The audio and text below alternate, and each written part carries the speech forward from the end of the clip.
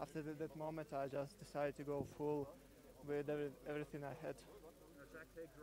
We were working together with Sepp Kuss. I've been thinking that he's gonna go much harder, so I paid attention more.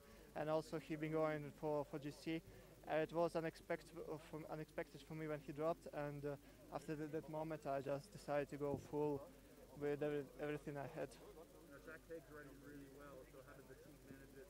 You had a little bit of freedom to do that? Actually, this move was first of all for Jake, because when the Richie attacked, I decided to close the gap, and when already not two, already four riders in the front, so the group should to chase us, and Jake will be stay on the wheel. And fortunately for me, it happened a bit in different way, and I won. It's a big luck.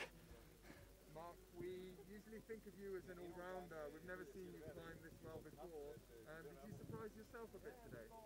Honestly, I worked a lot in the last month in altitude. I dropped 4.5 kilogram, and with my power, it was it actually good power, like watts for kilogram. So, and also my first year was Pro Tour rider. I come in a team like a climber first of all, and thanks Jesus, I was able to do this come back to the climbs. Do you think that this is maybe a new start for you, a new dawn in your career as a climber and as a GC rider? I hope so. I always liked the mountains. Yeah, it's the most suffering suffering point of cycling, but I have this love to this kind of things, and I hope that's just the first victory.